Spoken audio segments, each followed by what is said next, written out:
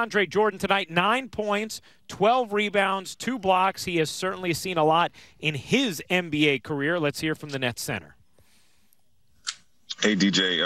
Obviously, there's reaction from the public on the big news today, but what's the communication like in the locker room as you guys get the news, but you're also trying to lock in for a game on the second half of back-to-back? I think that's just the thing. We were just trying to focus in on getting the win, coming out and competing, extending this, the way that we're playing and, getting everybody involved and incorporated. But, it was good to come out here today and compete and get a win. You being a veteran, understanding, the business of the game, of course, what is it like, though, and how difficult is it losing teammates, along this NBA journey?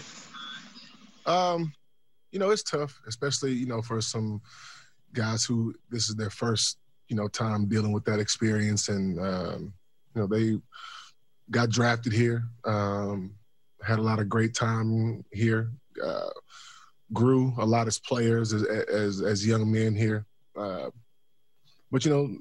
this is the tough part of the business that nobody ever wants to experience.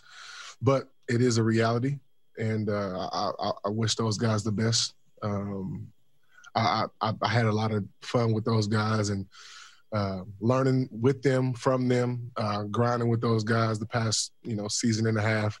It's been a great ride. I wish them nothing but success. Greg Logan with Newsday. And DeAndre, I don't know if you care to share anything personal, but did you have any conversation with Karis and Jarrett in particular? I talked to all of those guys. I'll keep those conversations private. So hopefully you guys can respect that. Christian Winfield with the New York Daily News. Hey, DeAndre, you played for the Knicks not too long ago, so you know what it's like when Madison Square Garden has a full arena.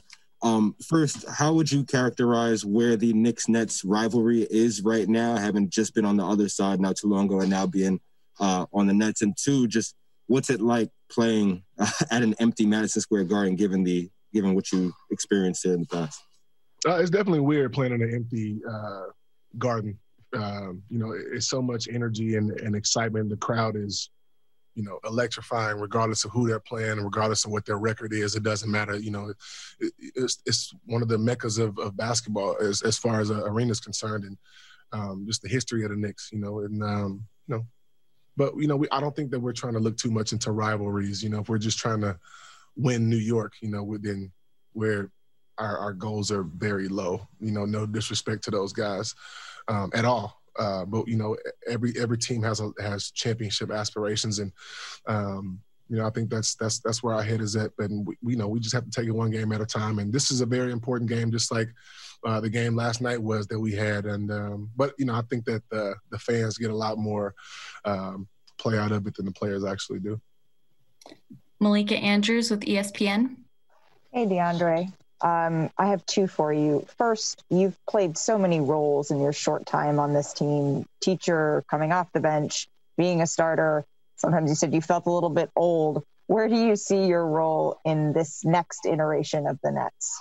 I never said that I felt old, Malika. Let's just start there.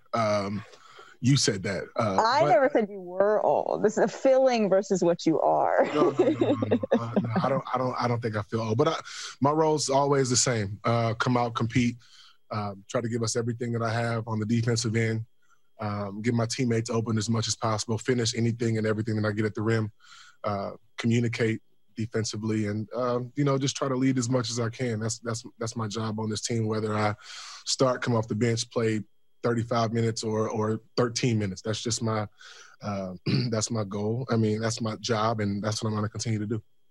And secondly, you talked about the one side of this trade, the other side is James Harden. What are your thoughts on that acquisition that is impending right now? We all know the kind of player James is. He his game speaks for itself. But I think I'm gonna wait until the trade is finalized to comment more on it.